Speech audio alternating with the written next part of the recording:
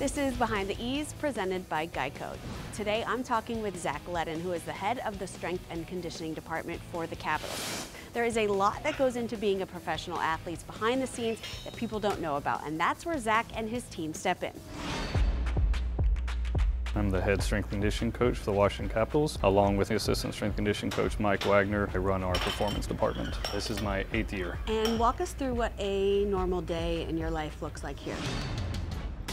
We come in, I will sit down with our medical department. We discuss players. Today we've got practice and then we're on a flight at 2 o'clock this afternoon. We generally have individualized plans for them, depending on what each and every guy needs. Around that IT band, and that's what you have to deal with.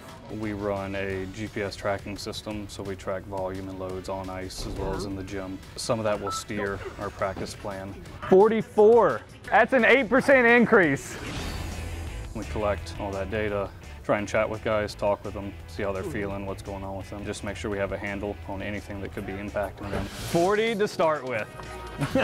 How have you seen the focus on strength and conditioning and nutrition kind of evolve? I think one of the big things is we're kind of looking at players more as individuals as a whole. You'll feel that gap disappear. That lets you know you're doing it right. At the beginning of the year, we run blood work on our guys, take a look at what's going on under the hood. Better. And then we can make dietary, lifestyle changes to make them healthier. Sue and I work very closely together. She's handling a lot of our meal planning, so that is meals on the plane, meals on the road, meals at home, breakfast, lunch, dinner, because a healthier athlete is generally going to be a better performing athlete. That looks like a 40 to me. Would you say that's kind of how you guys make their lives easier, making sure that they're healthy every day? We're assessing one is really how they're sleeping, their energy levels, how everything's going at home, and then how physically prepared do they feel to play. 39. What we're trying to do is talk with guys and be like, okay, what changes can we make? We'll play it by ear, see how it feels. Whether it's getting off your phone, meditation, deep breathing, changing your eating time, so that guys wake up on game days and they feel, hey, like I feel great today, I'm ready to go. Do you need a breather? Over 50, come on baby. We made a lot of strides in how we train off the ice. The big thing to me and with our medical staff and why we work so closely with everybody is the most important thing, one, is at the end of the day, they're hockey players. Our focus is on keeping them healthy, keeping them on the ice and performing as well as they can.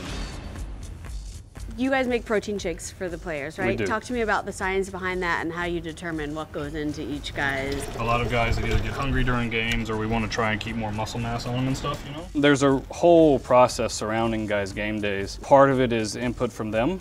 It goes into what they get pre-game, in the game, and then post-game. And then part of it is based off, again, their blood work and what they may need. Caffeine, pre-game, BCAAs, salts to make sure they stay hydrated, carbohydrates, and then post-game, we're making sure they get protein in them, and then there's lots of carbs in their shakes as well. The more carbs we can get in them during the game and after the game, the less of their body stores they tap into, you know, especially during high game density, the easier it is for them to replenish those stores moving into the next day. It's gonna be great. You're gonna be flying.